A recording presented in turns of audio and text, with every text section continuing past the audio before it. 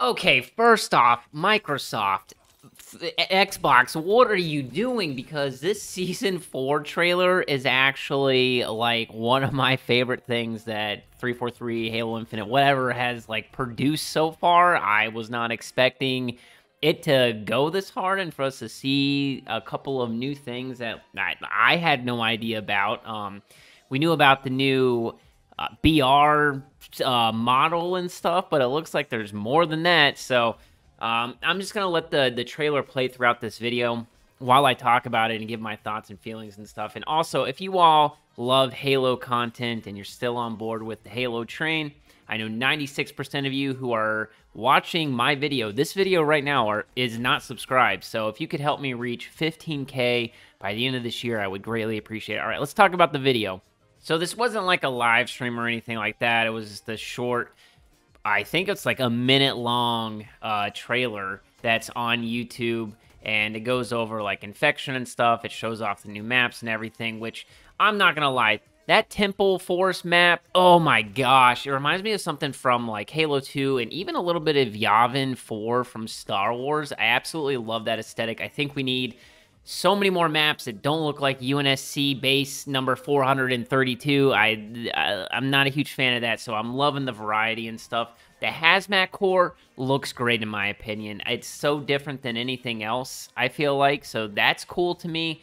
I think that if we're going to do like this core system, that it needs to be more varied, and I think that we are getting that. We also see some new Yoroi or armor helmet stuff. He looks great. I think that that's pretty extravagant looking. We see the Scar map for BTB. It doesn't look like it's going to be very vehicle focused. And I think that's okay if you have a couple of maps in BTB that are more, you know, player versus player focused instead of player versus vehicle and stuff. So that's cool, in my opinion.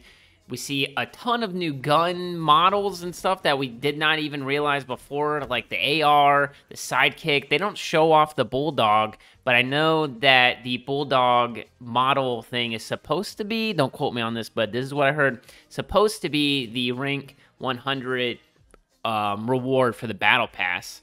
We also see some new maps that are coming from Forge members and stuff, like Arrival, which gives me Halo 2 vibes, if you know what I'm talking about. Daimo, which I've played before. It's a good map. And then they show off some more new armor and coatings and things like that. Look, I don't know why they couldn't have shown this during the Xbox showcase, because I think it's good. We just uploaded a video talking about how worried should we be, and like this, I don't know. It's funny how, like, I had people in the comments tell me, yeah, it's donezo, boy, it's over, and then other people are like, just wait for the trailer and stuff, and, you know, sometimes we get a good dose of hopium, so I'm happy. I think that the trailer is really good, in my personal opinion. So let me know in the comments down below how you feel. I'm excited to play on Tuesday. Let me know if you're going to hop on. If you haven't been playing, let me know if you're going to actually, you know, reinstall the game and try it out and stuff. I'm excited. We'll see what happens. My name's Hollowtide. That's it for the video. If you enjoyed, leave a like down below. If you're new to the channel, make sure you subscribe. Like I said before, I know none of you like me, and it hurts my feelings. And I will catch you around the ring. Peace!